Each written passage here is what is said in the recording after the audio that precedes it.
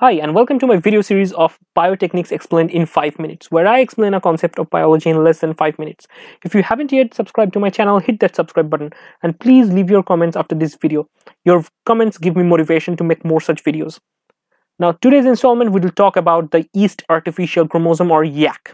So let us talk about the features of YAC. YAC has centromeric sequence, which is essential for it to propagate inside the yeast. It has yeast origin of replication and also origin of replication in bacteria. You must be wondering why it has ORI of bacteria, because most of the cases the YAC is designed in such a manner that it could work like a shuttle vector. It can shuttle between yeast and bacteria. So that's why it has bacterial origin of replication as well. Now it has telomeric sequence because telomere is important for stability of any chromosome inside a eukaryote, right? And selectable marker for both the species, for bacteria and for the yeast. Now at the end it has multiple cloning site, which is the common feature because any cloning vector should have multiple cloning site.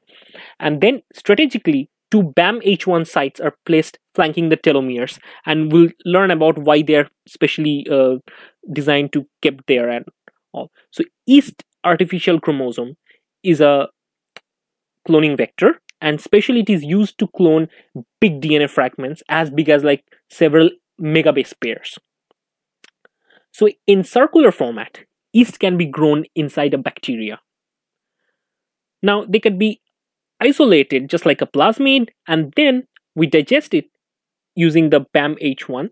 Remember, the BAM-H1 sites were flanking the telomere, so if you restrict with BAM-H1, then the fragment, a certain fragment would fall off, and that is washed away. That's a stuffer fragment, and the circular vector is now linearized, and this linearized vector is now can be restricted with another enzyme which is present in its multiple cloning site, let's say EcoR1, and after restriction digestion in the multiple cloning site, we can insert our gene of interest or the DNA fragment of interest, which could range from several kbs to several mbs. And that's the biggest advantage of using yeast artificial chromosome, because it has a huge carrying capacity and yet it is quite stable.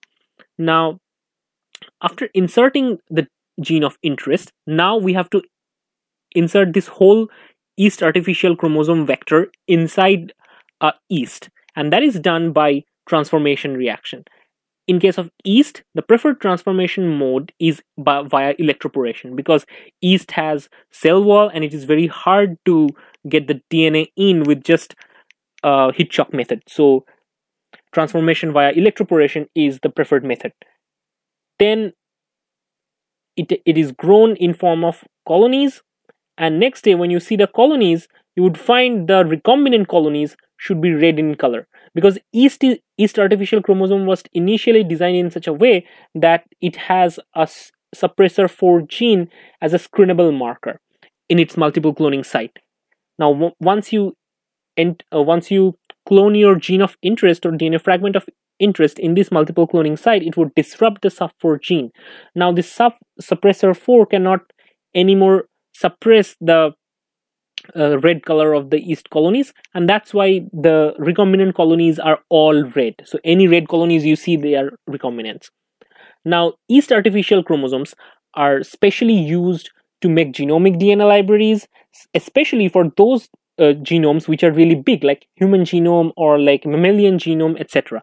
And yeast artificial chromosomes could be used for making transgenic mouse models, especially cloning those genes which are very big.